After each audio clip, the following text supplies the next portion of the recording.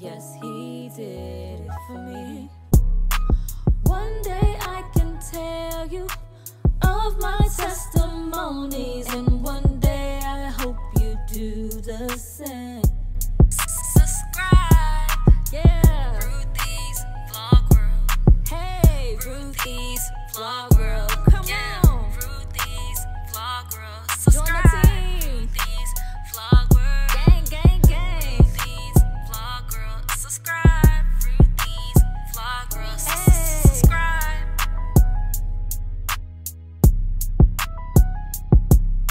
Hey y'all, what's up, what's up, what's up? Hey, say hi YouTube, Manessa. Hi.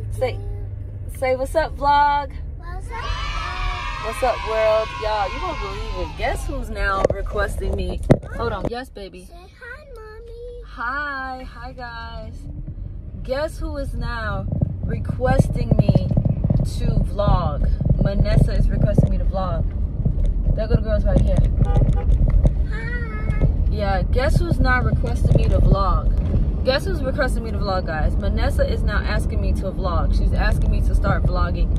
Jeremiah's asking me to vlog on he's telling me to get on TikTok, and Manessa's telling me to get on YouTube. Because honestly, guys, I've been vlogging and putting content out, but I don't have nobody here to help me put it together. I don't have nobody like put the videos together. So I've been using my hands, even though I have like high quality cameras. I've been using my hand. I've been using my phone, even though I got high quality cameras. That goes to show you how busy my life is now, that I can't really do all that I want to do because of that. But nonetheless, y'all please help me stay prayed up. I got a lot going on my side. I don't complain and I don't even ask you guys to like help me pray. But I genuinely, for my real subscribers, for the people that really rock with me, that know me, please help me pray, because there's a lot of things that's going on right now that I am not okay with, and I just want God to just do something, because I am getting tired, okay? But nonetheless, the number one thing is that my health. I want to make sure my health is okay. I want to make sure that I'm okay. So I'm starting to exercise my health. The other day I went to the hospital because my arm locked up. They gave me some medicine to help with that. I think I gotta call the orthopedics again and let them know about my arm locking up, because it's hurting right now again. You guys, it's crazy. It's like the things we got to do to keep our bodies just going. But this situation that happened with my arm is that I got into an accident recently, and an incident happened, and I kind of like try to stop some stuff from falling off of me. Mommy, And yes, baby. it's a tree. And in regards to doing that, it kind of like, you know, it caused my arm to lock up. But nonetheless, y'all, keep me prayed up. Keep me like, you know, going. It's just a lot happening at one time. And yeah, I just want to just stay focused on it's like I've noticed, I'm not gonna say every time, but I've noticed when it's like when I'm trying to do something productive with my life, and I'm trying to be encouraged, and I'm trying to, you know, love on others or do something nice, the enemy comes to try to tear me down. That's not the first time, it's not the second time. It's always happened like this from my past too.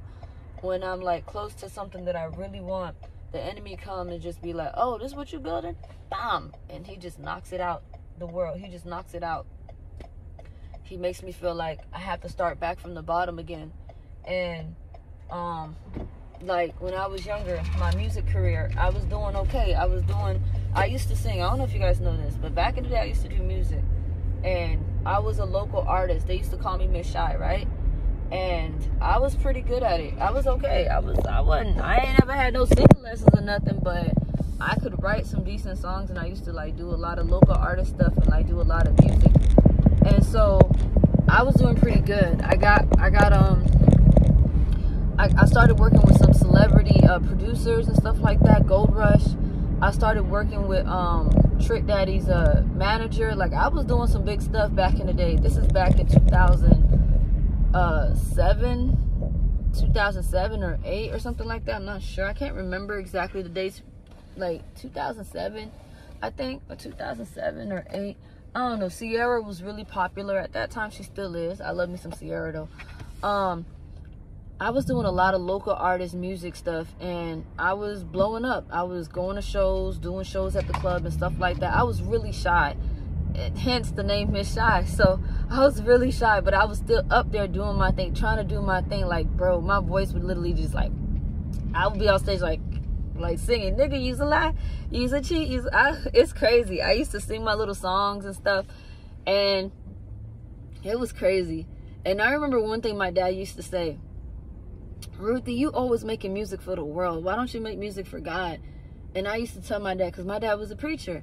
So I was like, Daddy, what do you mean? My eyes were not open, guys. And I was like, God, what do you mean? I didn't say God. I said, Dad, what you mean I'm making music for the world? We live in the world. I'm like, what are you talking about? Like, I didn't understand what he was saying. I did not understand what he was saying because I was still sleeping. My spirit man was not alive. I wasn't alive. I was asleep.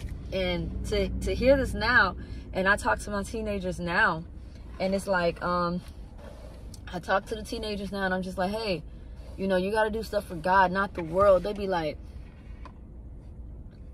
we're living in the world. What do you mean? So it's crazy, because it's like, now I'm going through what my dad was telling me, and now I get it. But basically what he means is that the world is like what everybody else wants you to do, like things that's not really gonna last. It's like temporary stuff. You get what I'm saying? Things that's not gonna like hold really weight and value in the spirit. It's just like, it's just flesh. It's just like, it's temporary. It's superficial. Why don't you do something that's gonna last forever? Do it for God and it'll last forever. Anything you do for God is gonna last forever, because it's written down in the heavens. But things you do in the flesh here on earth, it's not really gonna last. It's vapor. You feel me? I think that's what he was trying to say, because he said it. I didn't say it. But when I say it, I'm thinking like, okay, do something that's gonna last in heaven. You know, do something that's gonna be for God, of God, that can last forever. It's gonna show some spiritual continuity versus regular life continuity. Hold on, guys. Guys, you know I'm gonna get a little deep. But anyways, my dad used to always be like, I'm like, Dad, but look, I got all these songs. I had songs, y'all. I had, but it was like a lot of like, I ain't gonna lie, I had a lot of like heartbreaking songs and stuff like that. I never got vocal lessons. I was in choir at the school. I was in music choir at the school, but I didn't like the way my vocal coach was teaching me how to sing. It was like very old schoolish, and I was like, what the heck? So I did my own thing. I just did whatever I did. I used to just sing, like, you know, but I didn't know about vocal, you know, really getting your vocal cords in touch and stuff like that. I was taught by at Lake Worth. We went to Lake Worth High. I forgot his name. But that teacher, the way he taught was just, I don't know if anybody could even learn how to sing from him, because something wasn't clicking for me. I just was not understanding. But I get it. I guess all his vocal exercises, he was trying to, I remember him going, hoo, ha, he, ha. I remember him doing all of that, and he was like, ah, all that craziness. But I guess because he didn't explain what the heck he was doing or teaching us, I didn't really find interest in it. And now I understand, like, yo, you need to do vocal practices. You need to do vocal warm-ups. All of that is very necessary for your vocal cords, so it's not shot. By then, guys, by that time, I was going partying. By that time, I was already done with my dad. I was like straight off of him, straight off his ministry.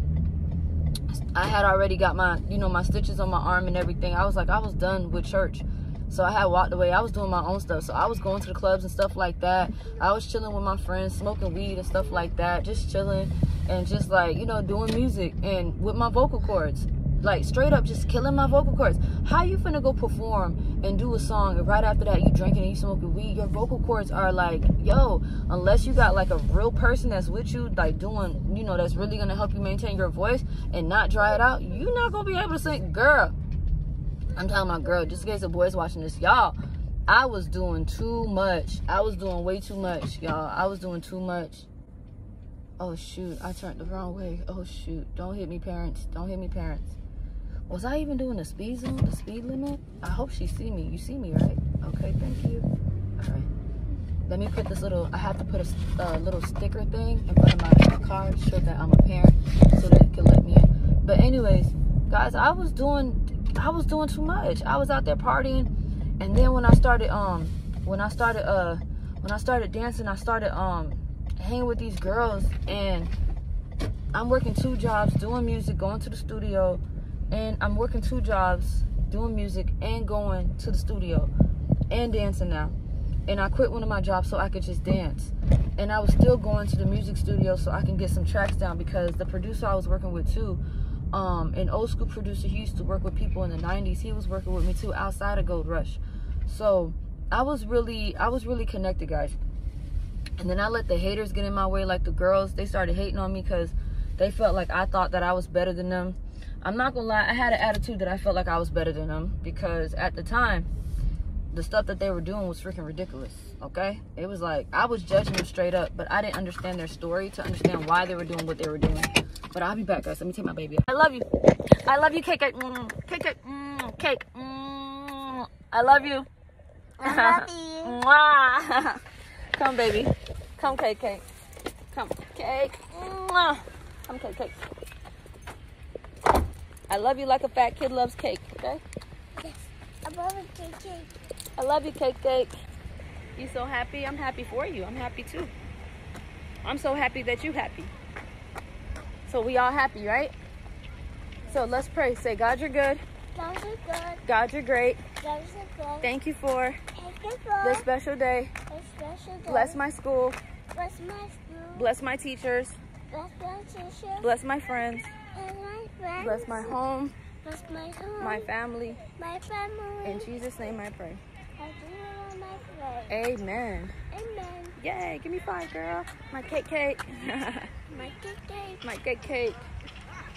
My Oh, cake. no. It's okay. Oh no, wait, one more. One more. There's one more. It's already too late. Oh my God! Wow, we just missed the gate. They just locked the gate. Y'all, they just locked the gate. Too late! You're too late! We were late by 2 minutes. It's 8:02. My God, look at that. It's okay, princess. I guess we should have ran to the gate. But once again, y'all, they take a little minute to walk with the kids. See how I'm walking fast with my daughter? They don't walk that fast with her. With the kids, they walk a little slower. Huh? Walk. Yeah. I like the fact that they got gates though. That's really cool. All right, so guys, I'll be right back. Let me get my baby in the school. All right, so that was crazy. But nonetheless, we are on the way. I'm not being messy, but I could have sworn she seen us walking towards the gate. Literally. But anyways. Okay, friends and fam, I had to come over here and do a voiceover so I can explain what's going on. So right now, I am currently interpreting a dream for a friend. And yes, I do be interpreting dreams. If you guys have dreams that you guys need interpretation for, please hit me up on my Instagram or my TikTok, wherever you can. All right, the links are down below, and I will help you as God will allow me to interpret your dreams. And I think it's a beautiful gift that I have. I love it, and I believe others can have that gift too. I also have dream interpretation rooms on Tuesdays and Thursdays on Clubhouse. I haven't done it recently because I've literally been just trying to get my life together and focus on me and the kids and my husband. So without balance, you know, ministry starts at home. A lot of preachers, I see my dad struggle as a preacher, just going out there, just doing this and that, and the most, and his family was struggling. So I try to strive on making sure that I do a balance check all the time with ministry and family, because ministry does start at home. So right now I'm just cleaning up, folding some laundry, and then you guys, I am going to meet up with my niece because she called me and said she needed some personal items. So y'all, I literally, okay, I'm gonna show you guys real quick. I literally flew, I'm talking about I flew my behind over there to the school because it was like 8:45 and school was about to start. So I flew over there so I can then start.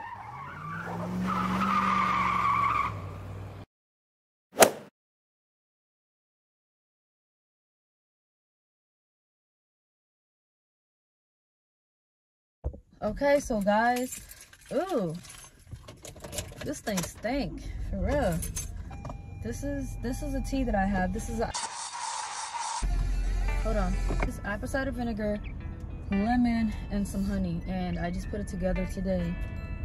So that's what's going on right now. Okay, so guys, quick update as to what's going on. Hang on, hold on. Okay, I'm trying to lose this weight before our vacation, guys. We got a vacation coming up, and I'm trying to make sure that we are sexy, that I look good, okay? And I'm starting to think a lot of my vlogs that I've already vlogged, I might not even post them because I felt like it's a new day, it's a new season, and me playing catch up to all my old vlogs is slowing me down for the new vlogs that I have to put out. Oh my God! I know it sucks, but I don't think I'm gonna be posting vlogs if it's like super old, unless it's like family event type of stuff, like weddings and stuff like that. That's different. But if it's just like vlogs, regular vlogs, I don't think I'm gonna post them because it takes too long for me to edit. So this one right here, I'm gonna try to edit and get it out by today. Or no, I'm lying, by tomorrow. When Saturday came, Manessa was playing, it was Saturday or Sunday, Manessa was playing, and she was doing some type of like certain dances and stuff like that that just wasn't right. I was like, what the heck is she doing? Why is she doing these dances? So I'm like, what's she been watching? So then she went and got her dolls, and she was making her dolls kiss and stuff like that. And I was like, you know how everything is running in your head all at one time, and you're trying to like,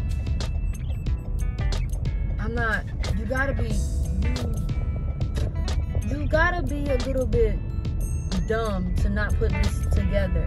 A trauma person who's been through this is always gonna connect the dots. We're gonna try to make it connect. So I saw what happened, and I'm like, bro, why is my daughter doing all that? Where's she getting this stuff from? And then so it started messing with my mind, and that's when I was on TikTok talking about my experience, and I needed to talk to somebody, and I need to see somebody. Some people saying I need to go back to therapy. Some people say I need help. I need to seek God, whatever.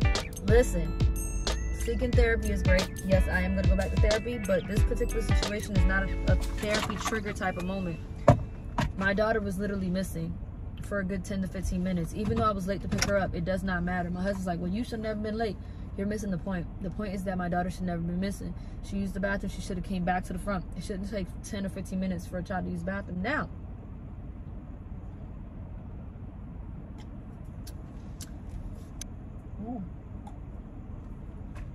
Now that I've met the staff members and seen the people that they got working with them, you guys, excuse me, I have a long drive. I have to go to court for my little brother. I have a lot of stuff to do, bro. So y'all see me moving and grooving. I gotta like talk as I go.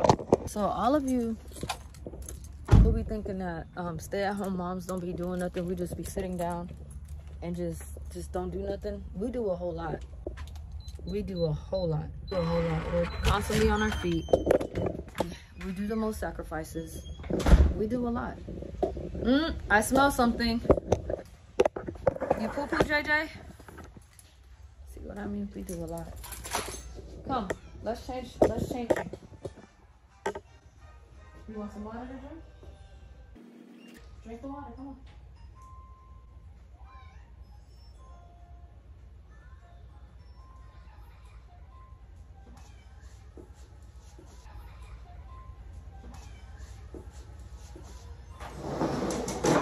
Alright, come on, let's go change you. Did you change the mic? Oh, it's still stinker. It's stinking here. I just had a deja vu. But anyways, so, Michael, you want me to tell you what happened in the meeting? Okay, so guys, this part right here is just me telling my husband everything that I was telling you guys and more. We also talked about communication and how we also need to find a way for all of us to talk to the young girls in the home about setting up boundaries and setting up restrictions to where they're not showing or watching things that's inappropriate or not age appropriate for the kids, because there's little kids here. So we're just talking about steps and things that we're planning on doing to help the situation get better, just in case if it's coming from our house, we can clean it up, or if it's coming from the school, we can definitely narrow down where the extra inappropriate things are coming from for Manessa. So we're nipping it in the bud in our home, and we're making sure the school as well is making sure that, you know, that doesn't happen again. So yeah. And I do notice that a lot of people get triggered when people talk about sexual awareness or trauma victims or whatever. And this is exactly how you can prevent it, is by having multiple conversations about this, it helps put people on high alert to know what to look for and how to prevent certain things from happening. So I want you guys to know this, so this could be a help to you to talk to your children and your family about setting up boundaries and restrictions to protect your child. We can't protect them from everything, but at least we could start with our house, and it'll help from there. All right, so guys, that's basically what happened. I'm not gonna lie, guys, I am tired. That's basically my day. I've been on full blast. This morning, this meeting with Manessa school, and then this morning taking Manessa to school. No, this morning Jeremiah waking up early, he could not sleep. Okay, so having dealing with Jeremiah at 6 o'clock this morning, taking Manessa to school, going to the school for one of my nieces because she forgot her personal items, and then having a meeting with a dream interpretation meeting, and then going to this meeting. I'm already on 5 things down, and I have not done a load of laundry or anything in here yet. And now I'm about to get ready to go to court. That's number 6. And then I got to stop to close. That's number 7.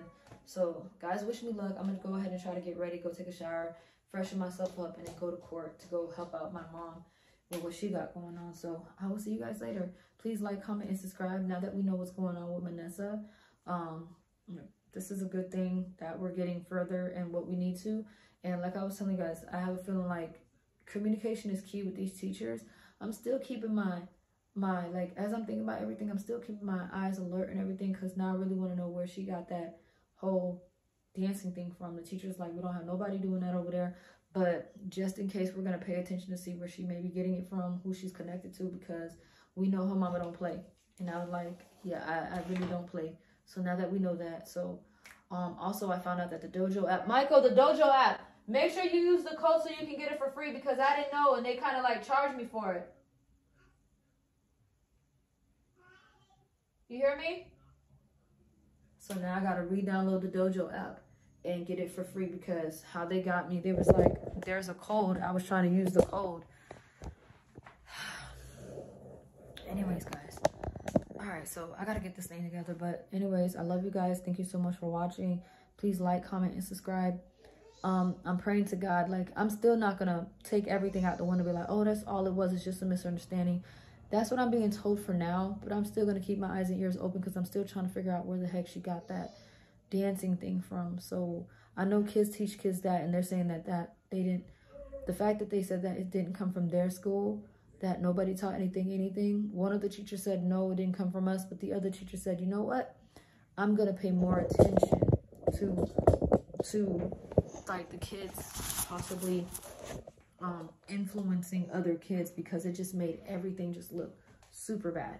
So I'm happy that she's making an effort to understand where I'm coming from, that it may not all be coming from my house. And if it is, I gotta now have a talk with the girls to make sure that, hey, if y'all watching y'all little freaky dicky stuff, be mindful. Y'all can't be watching freaky dicky stuff around my jet. Like, I told y'all this before. So it's just a whole lot of stuff that we gotta like come through together as one to get through, because we want to make sure that everybody, you know, that we're fixing these problems, and communication is key. And like I said before, shout out to my husband for making me like be reasonable in my thinking and my ways of thinking. And shout out to the teacher too, that that understood where she was wrong at. Turning off your walkie-talkie while you still have a student is not ethical. Like, we don't, what the heck. And then now the child comes home all weekend, she's pulling. What am I supposed to think? Like, what am I supposed to think? Like, oh yeah, everything is okay. Oh, you're tripping, go to therapy. Yeah, I get that, but yeah, but therapy, it is, if a cat is a cat, it's a cat. Like, certain things, if it's suspect, it's suspect. If it's wrong, it's wrong. You can't tell people to go to therapy if something is clearly wrong, it's wrong. And my mommy, don't ever knock down your mommy instincts, okay? Don't ever knock down your mommy instincts. Even the teacher herself said, no, I had it right, because she turned off her walkie-talkie before a child was out of her sight. And you're not supposed to do that. You're supposed to stay in contact at all times when the children are there. And she said the whole time it was 2 of them together. They were teaming together, and she turned off her walkie-talkie because she figured the other one would just use her walkie-talkie with the child, like, school's over, it's all good, whatever. But no, the child was still, she went back into the classroom to use the bathroom, so y'all should have had your walkie-talkie on. And then from there, she said, and then from there they came and got her. And I was like, okay, you see, they should have. Yeah, but anyways, guys, I love you. Like, comment, and subscribe. You guys, thank you for subscribing to my channel. You new subscribers, I love you guys so much from TikTok. Thank you, because Facebook stopped paying me. Facebook stopped paying me because I shared a post about the straw being upside down, and they said that was fake news, and Facebook don't want to pay me no more. So I'm gonna just stick to YouTube. I'm gonna stick to YouTube and try to get my stuff up. But let me go take a shower. I might vlog this. I might just take a day off and not vlog because I really want to get this content up. And here I am rambling again. I love you guys. I'll talk to you guys later. All right, bye.